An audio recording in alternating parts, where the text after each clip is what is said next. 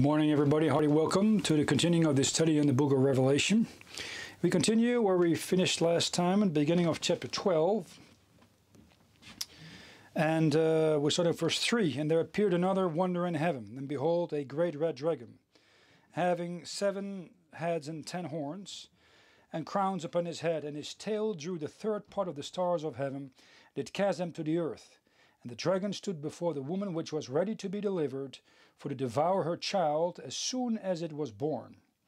And she brought forth a man-child, who was to rule all nations with a rod of iron. And her child was caught up unto God and to his throne. And the woman fled into the wilderness, where she hath a place prepared of God, that they should feed her there 1,260 days. And there was war in heaven. Michael and his angels fought against the dragon. And the dragon fought and his angels, and prevailed not, neither was their place found any more in heaven. And the great dragon was cast out, that old serpent, called the devil and Satan, which deceiveth the whole world. He was cast out into the earth, and his angels were cast out with him. Now, this is a very important part, and we discussed already the verses 1 and 2, that woman is not Mary, it is not the church. There is no church, because the church is already raptured out of here, and Mary has already been dead. The church is raptured out here. Mary's already been dead for about 1900 plus years. This woman is associated with the sun, Jacob, the moon, Rachel, and the 12 stars, the 12 sons of Jacob, and it is Israel. You can check it in Genesis 37, verse 9 and 10. Israel is taken up into the wilderness for protection on eagle's wings. And Israel is the woman that brings forth either Jesus Christ or probably a future deliverer. And that may be even somebody who is resurrected from the dead. I thought sometimes David or even Peter, but there's no proof of that I can see in the scriptures. Or maybe a future deliverer which has to be born and will be raptured up. The dragon's religious area is on earth, but his geographical location is between the second and the third heaven. Here you have the heavens. The first heaven is till the clouds. The second heaven is above the clouds, till the water mass. That's the second heaven here. So you have the first and the second heaven here. And the third one is right there as a capstone upon the rest. And between the third and the second there is this mass of water, and there is this dragon. The geographical location today, though his main spiritual interest is on earth, since he's called the God of this world in 2 Corinthians 4 verse 2. In Revelation chapter 1 verse 20 we have read that the angels are compared to stars. The 7 stars are the angels of the 7 churches. So an angel can be a messenger, but also an appearance. And the stars here are not the planets, because the stars fall on the earth. In Revelation chapter 6 verse 13, the stars of heaven fell unto the earth. When there's a fig tree catches her untimely figs, when she is shaken out of a mighty wind. That's an interesting thing. The fig tree shows up again. By the way, the 4 trees which are given here in the first 3.5 years, Adam, are showing up again when Jesus Christ comes, the second 3.5 years here, and that's exactly these 2 times 3.5 years which the man of sin imitates here before Jesus Christ comes and takes the throne of David. And of course that's what he wants to take too in Jerusalem. You have then the thorns and the thistles, which are cursed. That's what Jesus Christ is crowned with. This is the curse on mankind. The vine tree, a type of the tree of the knowledge of good and evil, is given here in John 15. The fig tree is cursed by Jesus Christ when there's no figs on there. And the fig leaves are what Adam and Eve cover themselves with. And then you have the tree of life, and that's the olive tree, and that's given in Gethsemane, where Jesus Christ prays for 3 hours. And these 4 trees here and here are given, I think it's in Judges 8 or 9, when they speak about each other, who has the preeminence. Back to the... so these stars are not planets. They cannot, stars fall on the earth. They're angels. They fall on this earth. and they're fallen angels. And you can see that a little further in Revelation chapter 12, verse 7, 8, and 9.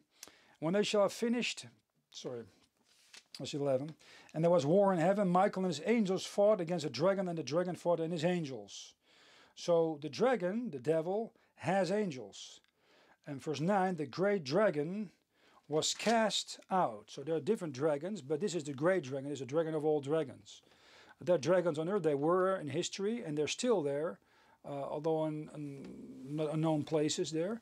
The Bible says also, I think in the book of Isaiah 34, that that place, see the picture, where there will be a visible lake of fire in the millennium, is connected with devils. Also, I think Revelation 18 and Jeremiah 50, 51, 52 about the destruction of physical commercial Babylon speaks of a place of devils and dragons.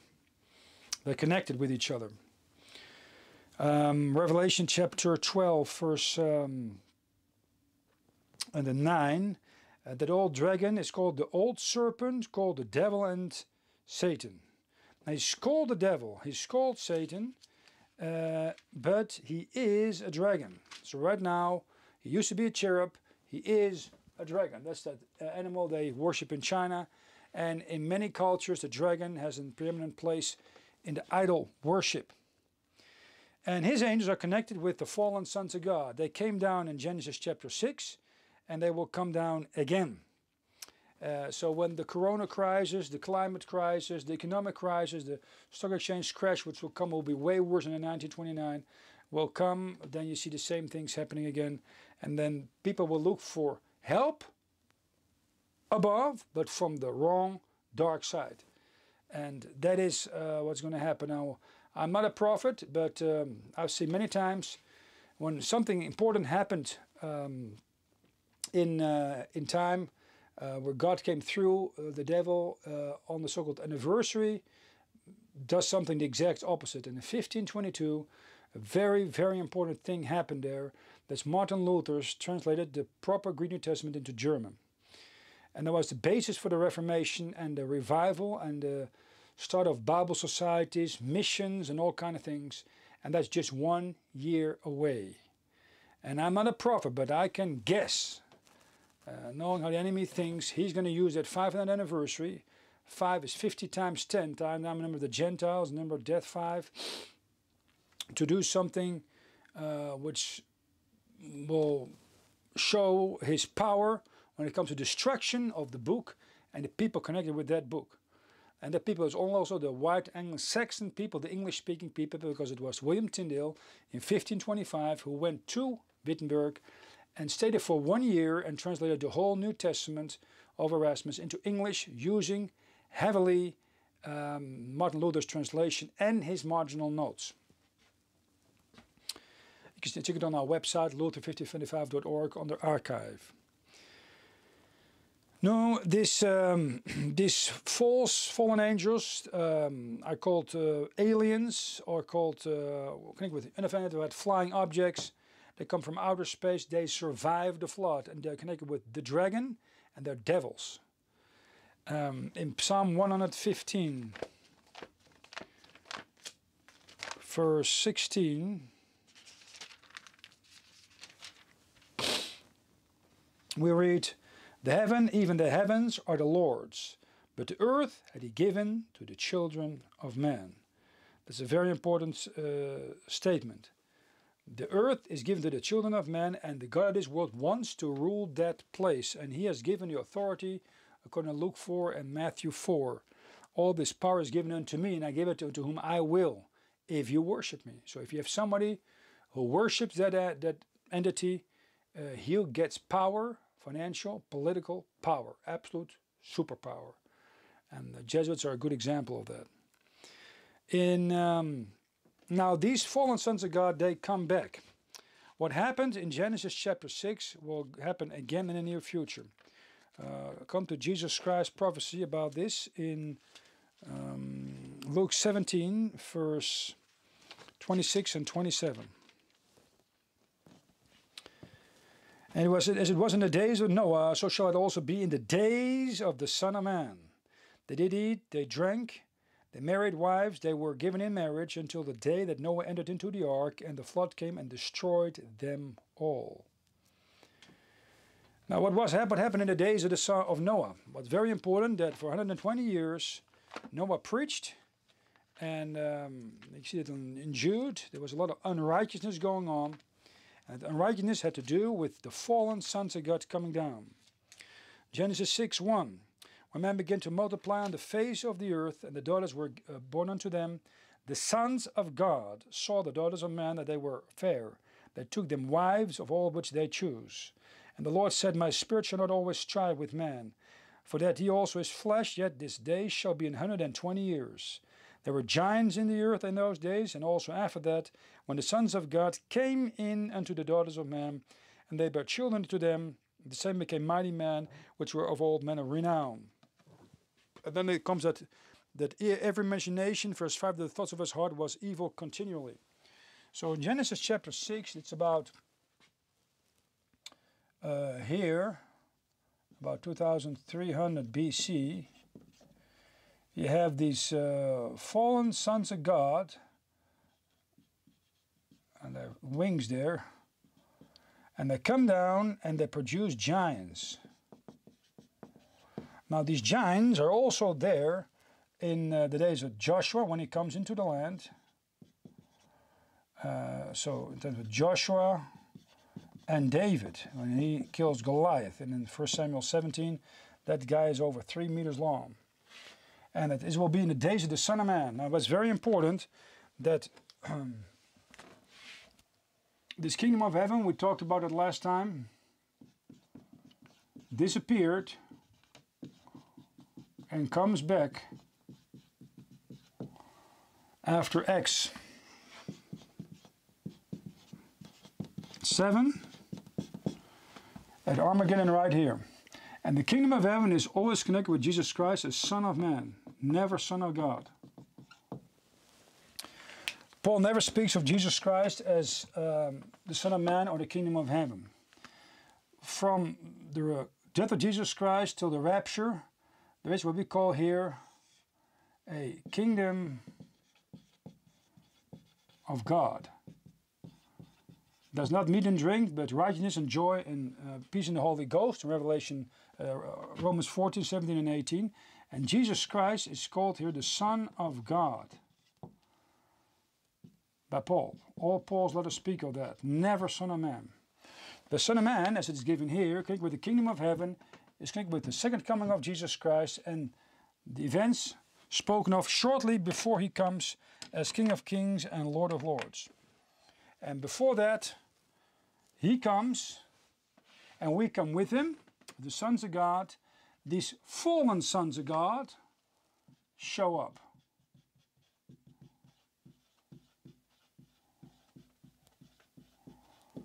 And they fool around again with the daughters of man, and they produce what? Giants. You can see that in Daniel chapter 2, 43, that they will not mingle with the seed of man. And Revelation 13, Revelation 17, they're the 10 kings, and they rule over this earth.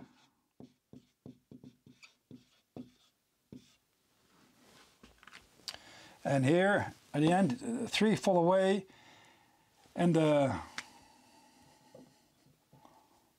man's number of Amen, 666. That man, that Antichrist comes up, takes the place of these 3, and he is the 8th, and comes out of the 7, and is connected with Rome. Now we see in the Great Tribulation that the devil comes as a dragon and becomes a man. Amen.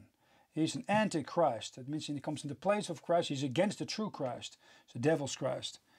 And he's reigning for 3.5 years, just as Jesus Christ came from heaven and reigned here publicly for 3.5 years. And he is the great imitator. 3.5 years, 3.5 years there.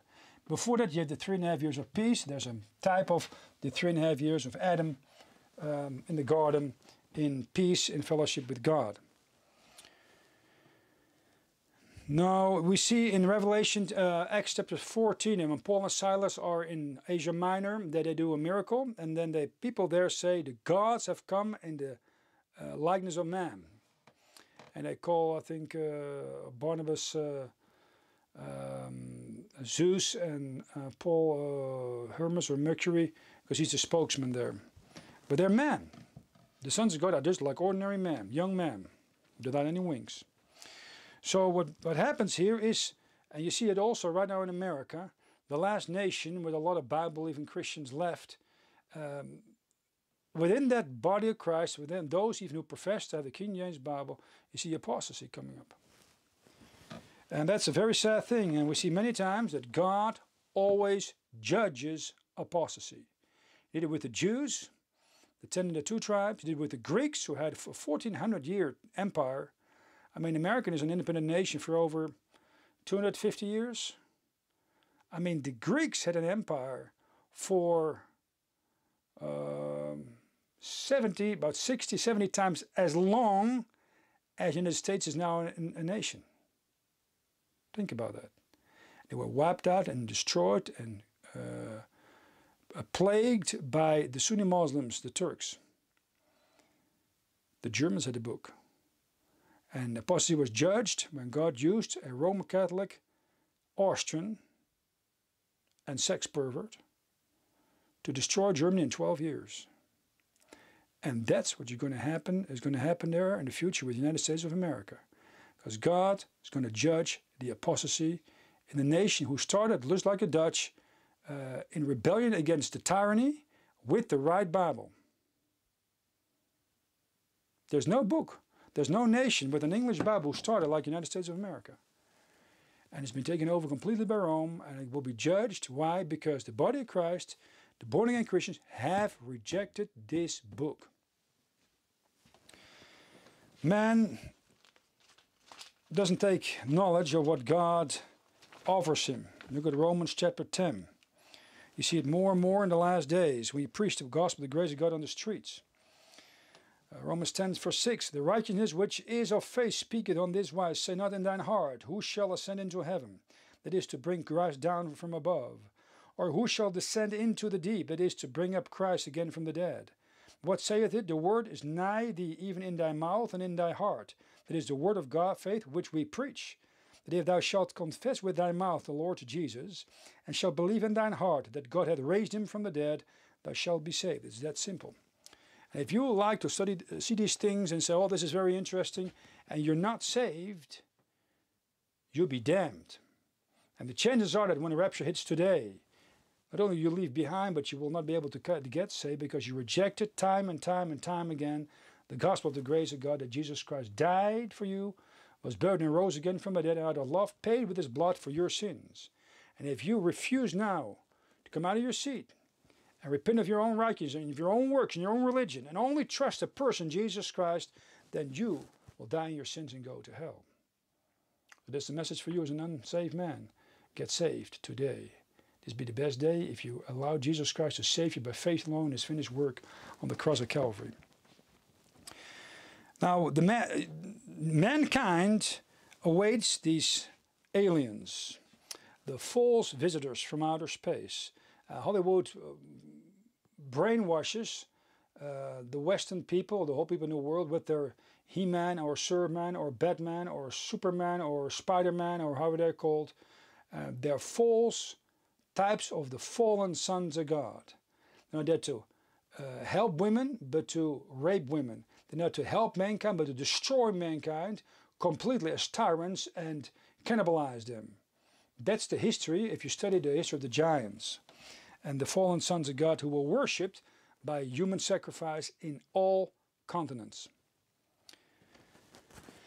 Now this is the time of Lot and at the time of David. We saw in 1 Samuel 6:17, Goliath was a man over 3 meters high. And the time of Lot, we see that in Deuteronomy chapter 2. That is giants that mentioned in verse 10 and 11. The Emims dwelled therein in times past, a people great and many and tall as the Anakims. which also were accounted giants as the Anakims, but the Moabites called them Emims. The Horims also dwelt in Seir before them, but the children of Esau succeeded them when they had destroyed them from before them and dwelt in their stead. And Israel did unto the land of his possession, which the Lord gave unto them. A little further in verse 19 to 22, verse 20, sorry, that also was accounted a land of giants. That's present Jordan. Giants dwelt therein all time, and the Ammonites called them Zamzumims. A people great and many, and twas the Anakims, but the Lord destroyed them before them, and they succeeded them, and dwelt in their stead. And he did also to the children of Esau, which dwelt in Seir, when he destroyed the Horims from before them. The Horims are another name for these giants. Now, if you look at that, they came in the land here. The flood was here. That's about 800 years later. Time of Joshua, then David, and David, that's about 15 or maybe 1400 or so, 1450 before Christ, and David, that's about 1000 before Christ. So they, after the flood, which was there to destroy them, come back and fool around with the daughters of men. And most of the time they fooled around with Hamitic women, but they're everywhere. If you look at American history, all Indian tribes have stories of giants they had to conquer. And there comes the cannibalism from. Most Indian tribes, you study them, were cannibalistic. And they were cannibalistic because they had to worship these fallen sons of God and the giants produced by them with human sacrifices. And when they were wiped out, they still did that. They still stayed cannibalistic. The Incas, the Aztecs, the Apaches, the Sioux, the Blackfoot, and all that stuff, you got to check them. And they all have stories on giants. And a lot of them say they come back. They're now in the middle of the earth or somewhere under the earth. Now, as his angels, also the enemy has the power to reproduce himself. Jesus Christ says in John 8:44, "You're of the father, the devil." And then 1 John 3:12 says, Cain was of that evil. So it seems alluded to that Cain was not from Adam. Something happened when that old serpent, as a beautiful young man, according to 2 Corinthians 11:4, seduced Eve. And right there, she got birth pains, a remembrance what the first woman did. Now, seed producing can be done with God's permissive will, but you cannot have life from dirt. That's not what the enemy can do. He can take existing life, imitates it, produce it or so, but he cannot give life out of nothing. Now the Bible says right now that he calls us in Ephesians chapter 2 children of wrath by nature, of disobedience. He calls us children of hell in Matthew 23:15, snakes in Matthew 23:33, and it seems to be that Eve was seduced by the serpent in the form of a young man, and Jude was not a normal man, he was a devil according to John 6:17. And then you come to the point with these fallen sons of God. They're mentioned in Job chapter 1 verse 6 and 2 verse 1. They have access, or at least can speak through to the third heaven. And in Job 38:7, they were present at the creation of the world. So that's before Adam. That's in over now 6,000 years ago, they were there. And they shouted of joy. That's not the line of Seth. Now, in going back to our text in the book of Revelation chapter 12, verse 5, she brought forth a man-child who was to rule all nations with a rod of iron, and the child was caught up unto God and to his throne. Now this man-child, there's a lot of ideas about it. Maybe a reference to the Lord Jesus Christ. He will rule the nations in Psalm 2:9 with a rod of iron after he comes back and sits on the throne of David. He's born from Israel. He's resurrected to heaven. But it may also be a reference to a future leader or savior of Israel. There's a lot of saviors in the book of Judges, about 13 of them, and they all may be a type of this savior, this human being who may come up here and then raptured up here before the second coming of the Lord Jesus Christ. Often thought maybe it may be David coming back, but he's born, it says here, so it cannot be David. Revelation chapter 12, verse 6.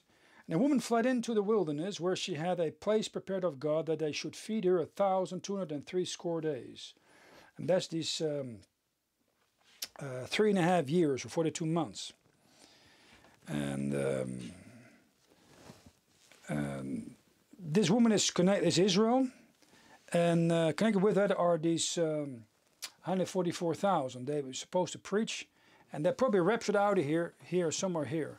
Now you have a rapture of Moses and Elijah here, over here, but you have also the sun is raptured out of here. You have 144,000 who are raptured out of there, a type of the virgins in Matthew 25. So you have different raptures, so to say. And I think you come up to 7 if you count them well. You can start with Enoch in Genesis 5. You get raptured out of here. Elijah got raptured out of there in 2 Kings 2. You have possibly the a group of Old Testament saints which came out of the graves in Matthew 27 after Jesus Christ died. You have Jesus Christ himself, 4. Then you have Moses and Elijah, 5. Then you have 144,000, 6. And then you have one more. Oh yeah, that's man-child here in Revelation chapter 12, verse 6, 7. So there's 7 raptures, so to say, or people taken into heaven, and that makes sense. Then that's the group. That's the group. That'd be a nice sermon structure to preach from. Well, in Isaiah chapter 66, talking about this tribulation saints. Isaiah chapter 66, verse 7. Before she travailed, she brought forth before her pain came, and she was delivered of a man-child. That's the man-child. And when Jeremiah speaks in the next book, as a young man, he's so young, he's probably a teenager. He says in verse 6, "Our Lord God, behold, I cannot speak, for I am a child." And all these 144,000, it says in Revelation 7 and Revelation 14, they had not defiled themselves with women. So they may be still teenagers, and with the bar mitzvah of a Jew, who's about 13 then, he's allowed to read the scriptures. He's supposed to be a man, take responsibilities of a man. Now in Matthew chapter 16, 14, there is a reference that also Jeremiah may come back. So Elijah comes back, Moses comes back, Jesus Christ comes back, David comes back. He's ruling in the millennium under Jesus Christ in Israel. So you see in Matthew chapter 16, verse 14, and they said, "Some say that thou art John the Baptist, some Elias, and others Jeremiah, or one of the prophets." So they thought that he would come back. They expect Elijah to come back. Well, rightly so, because he's given there in Malachi 4, Moses and Elijah will come and preach before the terrible day of the Lord, second coming of Jesus Christ. John the Baptist, they knew he was a prophet. He came in the spirit and power of Elijah. And Jeremiah. They expect Jeremiah to come back. Why? Because he preached about the king of Babylon, that he was a servant, Nebuchadnezzar was a servant of God to punish the apostate Israel. Just now you have Rome probably used by the Jesuits or using the Chinese army or whatever to punish apostate American Christianity. He prophesied against Israel. He prophesied against Jerusalem and his own destruction. And he went into Egypt and he prophesied that the second coming of Jesus Christ is the day of the Lord in Jeremiah 50, 51 and 52. Now, after Jeremiah are the Lamentations of Jeremiah, and there is a reference to a possible future deliverer of Israel. Lamentations chapter 4, verse 20. "The breath of our nostrils, the anointed of the Lord, was taken in their pits, of whom we said, under his shadows we shall live among the heathen." Connected with what? Look at verse 21. "Rejoice and be glad, O daughter of Edom, and that dwellest in the land of Uz. The cup also shall pass through unto thee. Thou shalt be drunken, and shalt make thyself naked. The punishment of thine iniquity is accomplished, O daughter of Zion. He will no more carry thee away into captivity. He will visit thine iniquity, O daughter of Edom. He will discover thy sin." So Edom gets it in the neck, and Zion not. Now where are they after? Salpeter, that's right here, southeast of the Dead Sea. Here is Salpeter, it's an interesting place. I think the first 200-300 years All mosques were built direction Salapitra, not direction Mecca or Medina. So maybe the old Mecca was here and not where it is now in Saudi Arabia there. But that's a different thing. So possibly this little man line, this little man who gets born is a individual in the tribulation, or maybe a reference to the remnant of the Jews. Anyway, go back to Revelation chapter 12, verse 6. We see here that the woman, Israel, fled into the wilderness, where she had a place prepared of God that they should feed her 1,260 days. That's just 3.5 years. And she goes on eagle's wings, according to Revelation 12, verse 14. And to the woman were given 2 wings of a great eagle, that she might fly into the wilderness, into her place where she is nourished for a time and times and half a time from the face of the serpent. And that's that time here where she's kept, and that explains also why that prayer in Matthew 6 says, "Give us today our daily bread." Look at the Old Testament, you see it again, and a lot of stuff from the Old Testament already in Exodus will be repeated again here. So a lot of stuff you see here, Exodus, Numbers, Deuteronomy, up to 2 Kings, here is repeated again in this period of time. It's history written in the future, or the future written in history. Why? Because God thinks that His glorification, when He destroys the man of sin, shows His glory to the nations, and has Israel repented, and the remnant says, "Blessed is he that name comes in the name of the Lord," Jesus, is the main thing. That's the highlight of time and this universe. And that's this, when He comes back and gets all the honor and the glory, when He stomps out 200 million United Nations troops at Megiddo. Deuteronomy 32, verse 11. Deuteronomy 32, verse 11. As an eagle stirreth up her nest, fluttereth over a young, spreadeth abroad her wings, taketh them and beareth them on her wings. So the Lord alone did lead him, and there was no stranger God with him.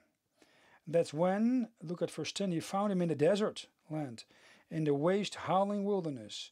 Led him about, He instructed him, He kept him as the apple of His eye.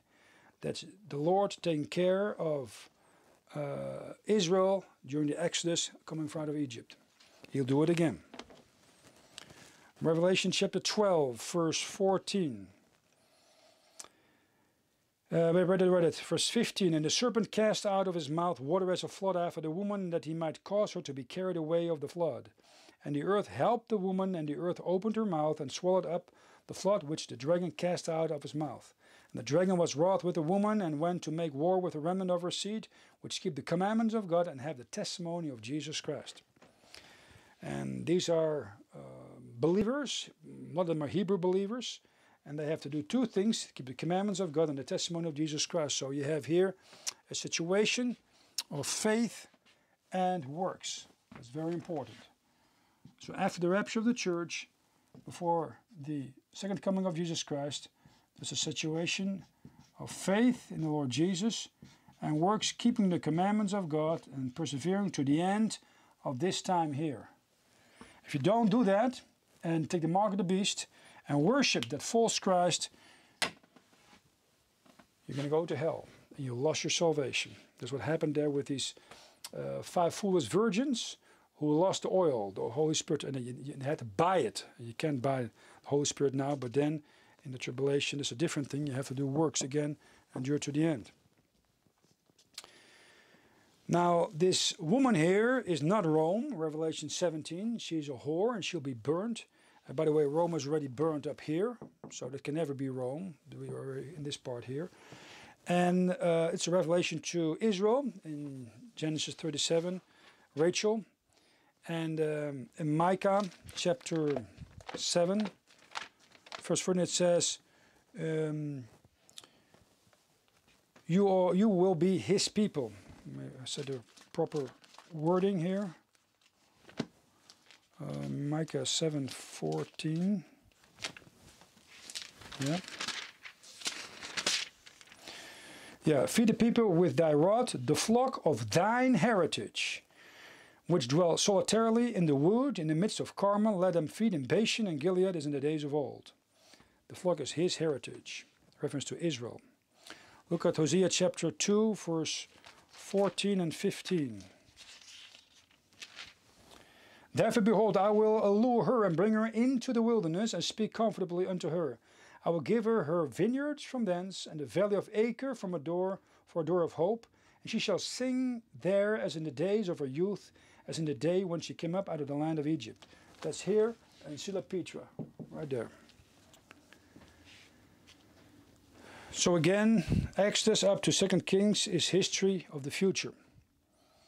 And let's go over a few references there in the book of Jeremiah, chapter 50, verse 19 and 20. Jeremiah chapter 50, verse 19 and 20. I will bring Israel again to his habitation, and he shall feed on Carmel and Bashan, and his soul shall be satisfied upon Mount Ephraim and Gilead. In those days, and in that time, saith the Lord, the iniquity of Israel shall be sought for, and there shall be none, and the sins of Judah, and they shall not be found, for I will pardon them whom I reserve.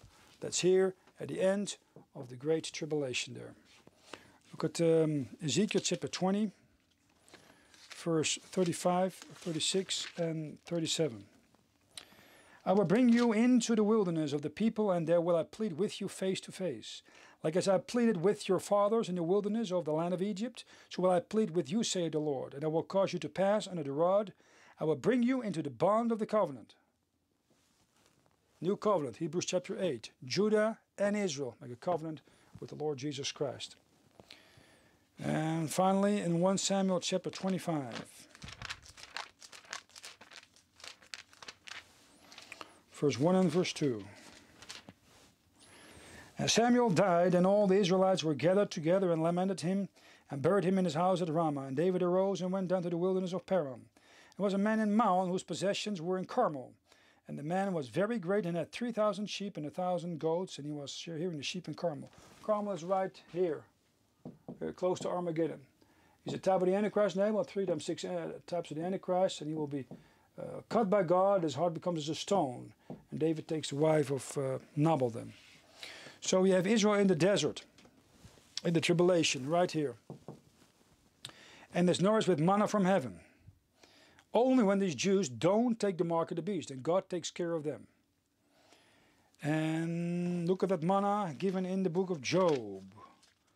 Job 38, 22 and 23. Hast thou entered into the treasures of the snow, or hast thou seen the treasures of the hill, which I have reserved against the time of trouble, against the day of battle and war? Now when is that? That snow and hail was when Joshua came into the land and God put hail from heaven to kill his enemies. It will happen again, right here. Treasures of hail. And that hail will be round and white and like manna coming down. Okay, going back to the Revelation chapter 12, verse 6, where they talked about that. The woman fled into the wilderness. God had already prepared a place. That's why he warns that pray that your flight will not be on the Sabbath in Matthew 24, 20 and 21. Because right here, that man of sin comes here, and he's going to wipe out all the Jews in the land, especially in Jerusalem. And today in Israel, there are no flights between Friday evening and Saturday evening. That's the Sabbath. That's why he says in Revelation 12, 17, keep my commandments. It's faith and works, both. It's not so here. It's only faith in the work of the Lord Jesus Christ. There's no work at all to get saved or stay saved. Now, how does the Lord take care of that? I think through airplanes. Look at Revelation 12:14. And the woman were given 2 wings of a great eagle, that she might fly into the wilderness, into a place where she is nourished for a time and times and half a time from the face of the serpent. That's the 3.5 years. And look at the response of the dragon. Verse 15, the serpent cast out of his mouth water as a flood after the woman, that he might cause her to be carried away of the flood. And that's an interesting thing. That's a huge flood. The reference on Daniel 9:26, And Jeremiah 47:2, that's a flood as big as a Jordan River, spit out by a dragon, which is a few kilometers long. That's how big that animal is over here between the second and the third heaven. Look at Job 40. There you have the Leviathan. Job 40, verse 23. Behold, he drinketh up a river, and hasteth not, he trusteth that he can draw up Jordan into his mouth. Now, Jordan, that's a huge river. If you have an animal able to take that, then you speak about a dragon of a few kilometers long, even longer than that. That's a Chinese dragon. And you see that also here, when the nation of Israel goes out of Egypt, they go through the Red Sea. Then when the Joshua, they come here through a river again, through the Jordan River.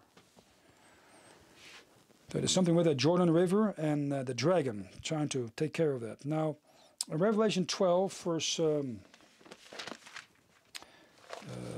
7,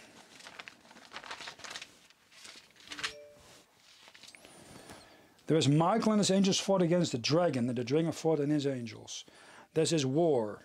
And that war is a war which started in Genesis chapter 3 over here, when Adam fell, and it still goes on up to Revelation 19, and even when the dragon is bound for 1,000 years, he shows up again at the end of the millennium, and again he fights with the seed of God, with the people who follow God. And that's what you see, why it's so important to have this King James Bible. That's the best Bible in the world. That's a perfect book. And that's the book you have to get in the last days of the church. And it will be probably in America becoming very, very difficult in the next 4 to 8 years if the Lord Jesus Christ tarries. You better get yourself a King James Bible, and maybe a gun on top of that.